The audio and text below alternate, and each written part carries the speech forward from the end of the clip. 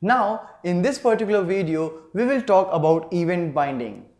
So basically, whenever we create a template for a component, in that particular component in the HTML, we can create a complete form using the controls like text box, radio buttons, checkbox or buttons. Now, when we are creating a form in order to interact with the user, a user may undergo some of the events like giving some inputs in the text box or clicking the button. And whenever such actions or events are taking place, we may want to do some operation, maybe just to give a message box or to perform some real life tasks. So here in the events binding, we will see how can we invoke a method on a particular event while working on the form controls. So let's start a practical implementation of events binding. So firing the event, what we'll have to do, first of all, we'll have to add some control on which we can pass some event. So let's put a button on the top of this table. For that, I will put a button tag. Alright, let me just put a closing tag of it. And in between, I will pass a text like click here. Alright, as soon as I'll do that, you can see there is a button.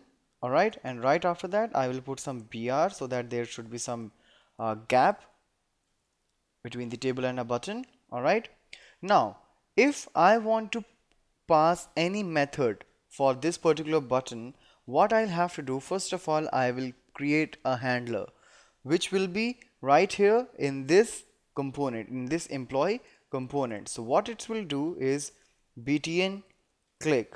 Btn click is the name for my button, and it will return a void, means nothing.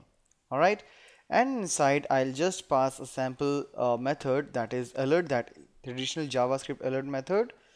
Alright, and here I will say button clicked. I just saved that. Now what I want to do is I would like to call this btn click method on the click event of this button. So what I will do is I will write click is equal to, and right after that is equal to, I will put this method name along with the parenthesis. But since it is the binding, alright, so far in the bindings, when we were talking about the attribute or class binding or property binding or any kind of binding, we were putting that in the square bracket. But when it will be about the event binding, we will put the respective event inside the parenthesis. So like here, I put this inside this parenthesis click event. Since click is an event, I put it inside it, and as soon as I'll click over it, this button, this btn click method which I just created inside this TypeScript file of employee component, that will be called. So let's come to the browser and check. So as soon as I'm clicking this button, I'm getting this alert message like button clicked. I'll say okay, means the event is running fine. Now what I want is, I want that I'll put a text like show details here, show details, and when I will click over this show detail button, then only my detail should be visible. Alright, let's do some logical thing. So what I will do, I will again come to my TypeScript file, and here I will define a property of boolean type like show detail. Alright, I'll make it of boolean type, and by default I will set it to false. Alright, so that when I'll click over this button, I will get the data. Alright, so show detail, it's of boolean type.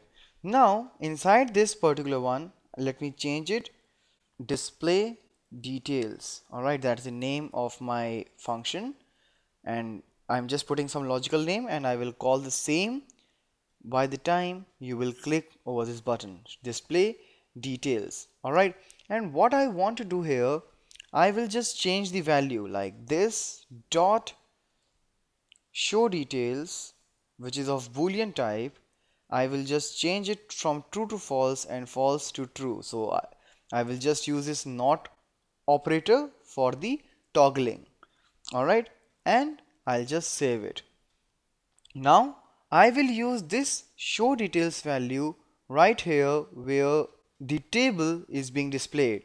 So for this, what I will do, I will use some predefined directive, that is star ng if. Alright, so basically this ng if is going to be a predefined directive for Angular, and here there is a condition which is stored by this show details variable. Let me just put the I in caps. Alright, as soon as I did that, you can see now table is not coming there, but when I'll click, I will get this detail. So how is it working?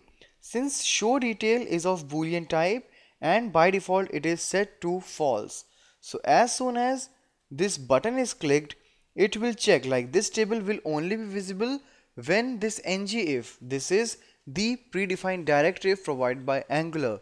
So if it will get a true, then this table will be visible, otherwise it will not show any detail.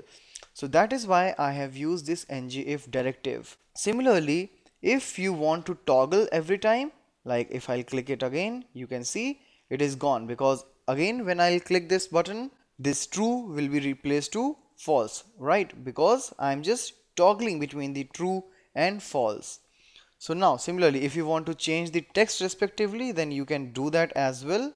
I will declare another property here, that is btn txt of string type, and will assign the default value, that is show details. Alright, and I will use this property only in order to bind the text of this button. So rather than writing the hard-coded text, I will use interpolation and will use the property btn txt. Alright, now in the same method where I am toggling between the show details value, I will add one more line logic that will change the text of the button at runtime. So what it is doing, if this show details is containing true, means if the data is already displayed, in that case the text of the button will be changed to hide details, and if the details is not shown, it will change to show details. Alright, so this is about the btn text string. So by default it will take the text show details, and in case the data is not displayed, it will say hide details. Now make sure that every time when you are accessing the properties in the same class, you will use this keyword every time. Alright, as you can see, everywhere when I'm using the properties, I have used this keyword. So I've just saved the changes. Let's come back to the browser, click on the button, and here you can see it's working fine. That is, when I'm clicking here, show details, it's showing and the text is changed to hide, and when I'm clicking there, the data is hidden and now text is changed. So this is how you can work with the event binding in Angular.